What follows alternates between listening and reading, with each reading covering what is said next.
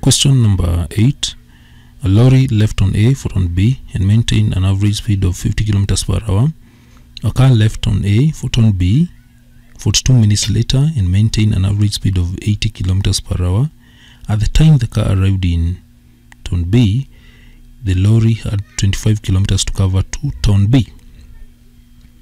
Determine the distance between turn A and B. So that is a question.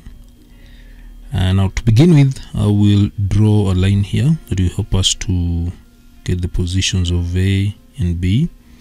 So let turn A be located there, then turn B located there. The lorry was the first one to leave from A at 50 km per hour. Then the car left turn A to be 42 minutes later. So up to this point, there's something that we need to calculate. A car left turn A to be 42 minutes later. That is after the lorry left. So we need to get the distance covered by the lorry in those 42 minutes. So distance is given by speed times time. And the speed of the lorry is 50 km per hour. Then the time is 42 minutes. So convert 42 minutes to hours by dividing it by 60. Now this one should give the distance covered by the lorry in 42 minutes. And this will give 35 kilometers. So that means that the lorry had covered 35 kilometers by the time the car was beginning the journey. Now the car maintained a speed of 80 kilometers per hour. At the time the car arrived in turn B, the lorry had 25 kilometers to cover. So the other thing that we need to calculate is the time taken by the car.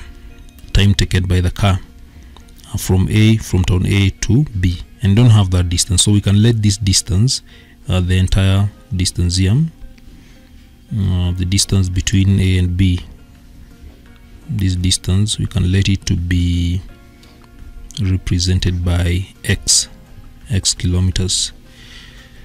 So that is the whole distance AB. That is what you are calculating. Now we are given that this statement that at the time the car arrived in turn B, the lorry had 25 kilometers to cover. So by the time the car was arriving at B, the lorry had not completed the journey, so there was 25 kilometers left. So there's this distance that we need to calculate, this distance that is here, the distance that is between here. And so it means that this distance that is remaining here, which is given by, since you're given the distance between A and B is x, so this distance will be x subtract, we have 35 on the left hand side, then 25, so that is 35 plus the 25 is 60. So that distance is represented by x minus 60 kilometers. Now this distance covered by the lorry, x minus 60 kilometers, the time that was used to cover that distance is equal to the time taken by the car to cover the whole of this distance, x kilometers.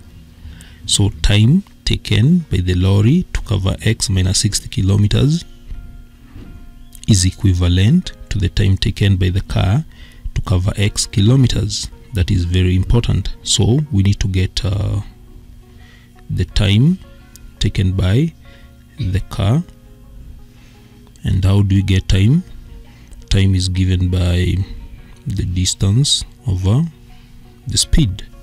The distance is x kilometers, then the speed is 80 kilometers per hour. Time by the lorry. Time by the lorry. And it is very important to note that we calculate this distance, time taken to cover this distance, x minus 60. That is the distance. That is the distance, x minus 60. So divide that one, take distance, x minus 60, then divide this one by speed, and speed is the speed is 50 kilometers per hour.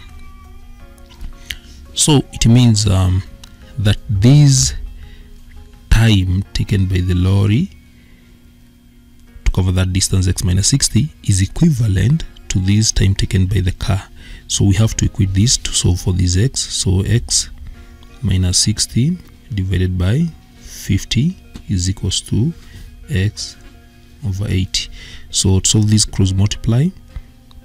80 x minus 60 is equals to 50 times x, 50x, and this will give 80x minus 4800 is equals to 50x.